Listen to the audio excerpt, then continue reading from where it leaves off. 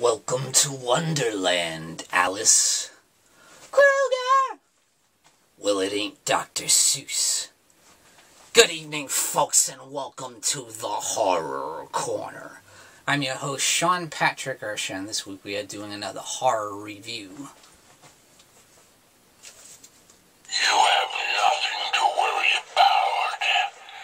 This won't hurt one little bit. That's right, this week we're reviewing A Nightmare on Elm Street 4, The Dream Master.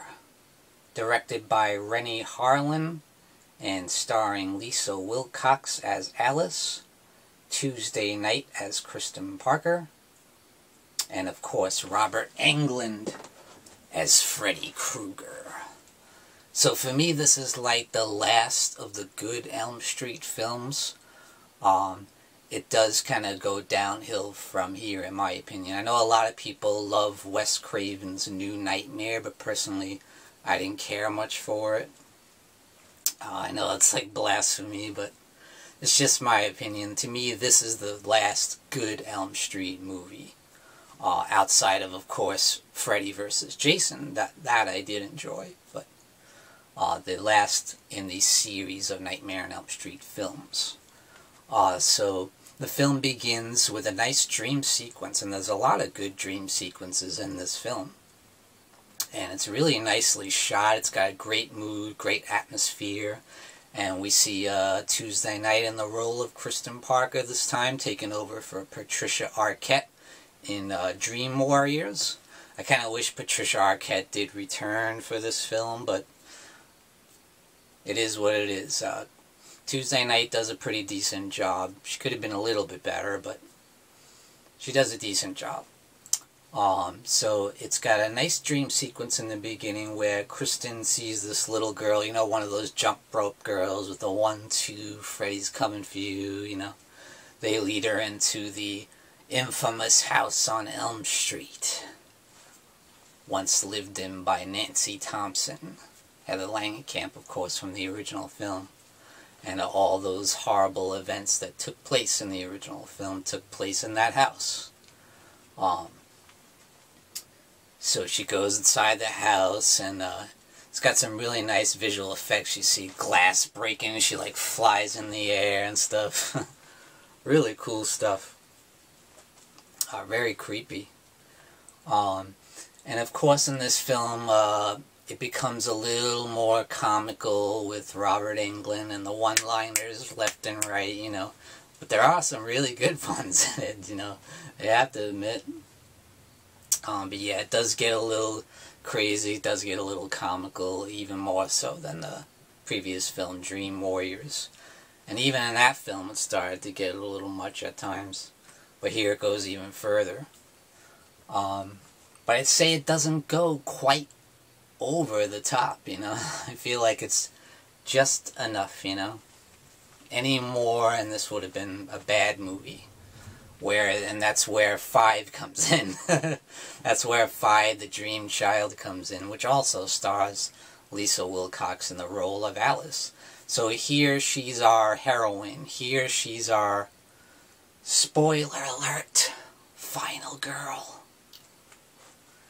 Yeah, she's our final girl. She's our heroine of the film. I think she does a pretty good job, as well as Part 5. She's one of the few things I like about Elm Street 5. And here, she starts off as just a kind of a shy, timid girl next door type. You know, she's very much kind of the Laurie Strode type of character, kind of a bookworm, a good student. You know, she works hard. She's a waitress, and she's good friends with Kristen Parker. And we also meet up with a couple of the stars of Dream Warriors. We meet up with Joey and Kincaid, the Dream Warriors left from Part 3. So that was really cool that they got them to come back. So it is a nice continuation of the events from the last film, and that's one of the things I love about Nightmare on Elm Street. It's got pretty good continuity compared to some of the other franchises like Halloween and Texas Chainsaw Massacre, where the continuity is just all over the place. So that is one of the good things about Nightmare on Elm Street. And this film does continue the events of Part 3, and I enjoy that. But it does introduce the new character of Alice, as played by Lisa Wilcox. And so, she is friends with Kristen and her buddies Joey and Kincaid. And Kristen's still having the brutal nightmares, and she's afraid that Freddy's going to come back. But Joey and Kincaid are like telling her, "What are you doing? He's gone, he's dead.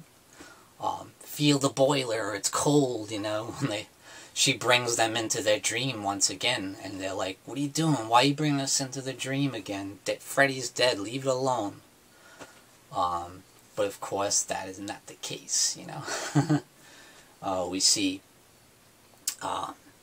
Kincaid has a dream on his own, and he ends up running into Freddy. Freddy is brought back to life by his dog, no less, and takes a whiz and shoots fire, and that opens the grave of Freddy. It's kind of silly. It reminds me of one of like the old Hammer films or something. The ground opens up, and Freddy's bones start coming together, and the flesh starts coming together, and Freddy's back. The dream demon, if you will, Freddy Krueger. And he takes out Kincaid, and he's like, "Only 2 more."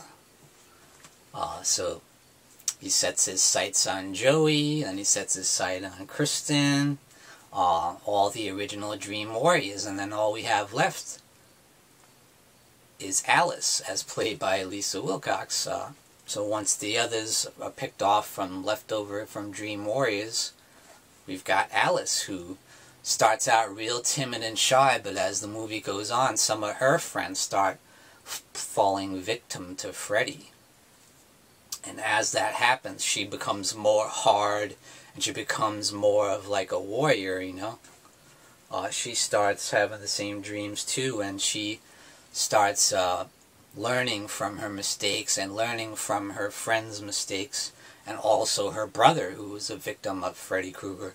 His brother's kind of like a real cheesy, definitely a real 80s type character, like a mix of Tom Cruise and Charlie Sheen and stuff, and he's like a he takes karate and stuff, and it's so funny. You see him like working out, he's like, "Hi-ya! Hi-ya!" You know?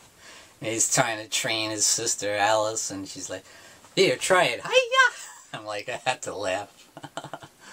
I thought his character was silly, and some of the others were kind of silly too. And there's this character, Debbie, who's got the classic huge 80s style hairstyle, you know, like one of the hair metal bands. I just thought that was kind of funny. So this movie still feels very much 80s in a lot of ways. So yeah, as the film progresses, Alice becomes more aware, more alert, and she becomes like a dream warrior. So she's taken over the mantle that Kristen left.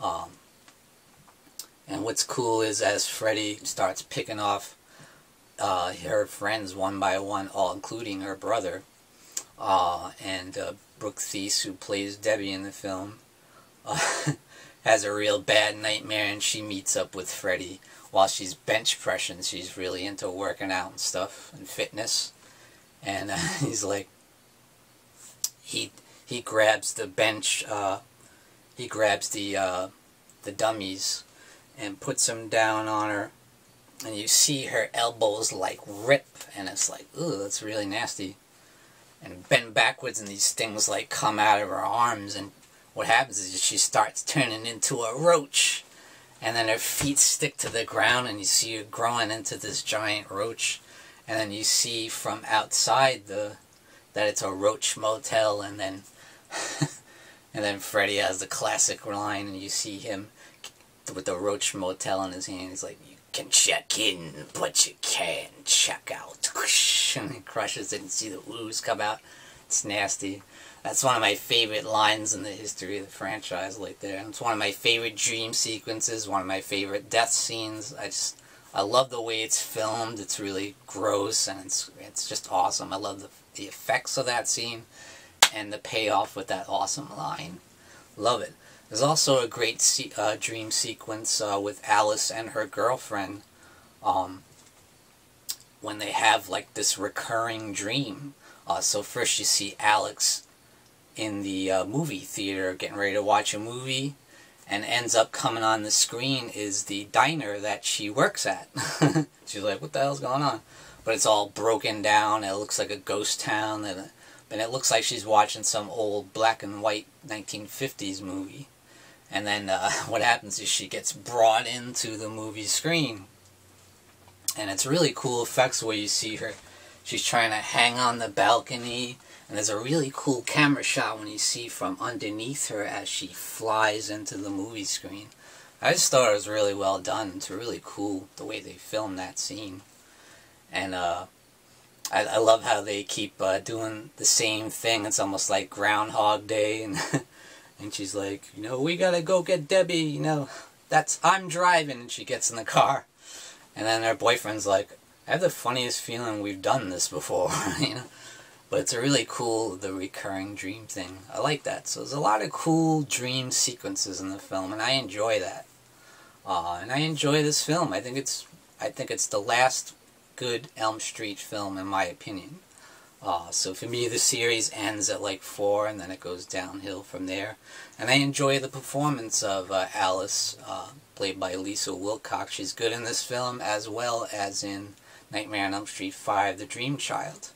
I thought Tuesday Night was a little bit weak as compared to Patricia Arquette. She's a much better actress. So I was kind of disappointed at that. And yes, it does become a little too comical with the one-liners left and right by Freddy Krueger. He becomes kind of a cartoon character, almost like a stand-up comedian, and it does get a little ridiculous in this movie. But not so much that it like really bothers me, but I feel in part 5 is where they go over the line with it. Here it's like not too far, it's just at the edge, you know. But the film is very competently directed by Renny Harlin. It's very stylish the way it's directed. I love the dream sequences. And I like the performances. And Robert Englund is just great as always. And his makeup looks freaking phenomenal, I must say. The makeup job on Freddy in this movie is some of the best in the series. So at any rate, run and buy Nightmare on Elm Street 4, The Dream Master. Directed by Renny Harlin, starring Lisa Wilcox, Tuesday Night, and of course Robert Englund as Freddy Krueger. So, run and buy Nightmare on Elm Street 4, guys. That's my Horror Corner movie review, and thank you for joining me, Sean Patrick Erschen, in the Horror Corner. Tune in and stay scared.